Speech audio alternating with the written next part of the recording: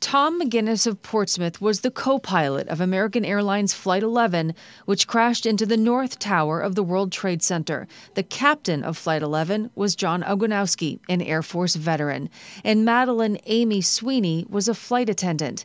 The Nashua High School graduate was able to call a ground supervisor by airphone to tell them about the hijackers before the crash. Thelma Cuccinello of Wilmot was taking Flight 11 to California to visit her sister. Also on board, Charles Jones, an Air Force veteran and the manager of space programs at BAE Systems.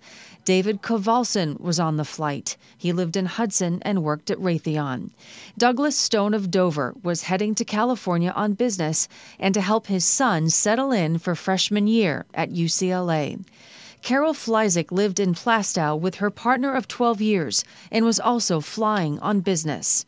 Carl Max Hammond moved to Derry a few months before he boarded United Airlines Flight 175. He had a doctorate in physics and was a researcher. Robert LeBlanc was a geography professor at UNH. He was on Flight 175 to go to a conference.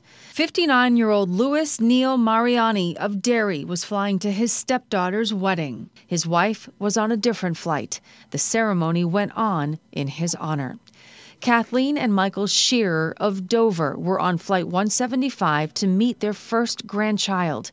They were married 39 years.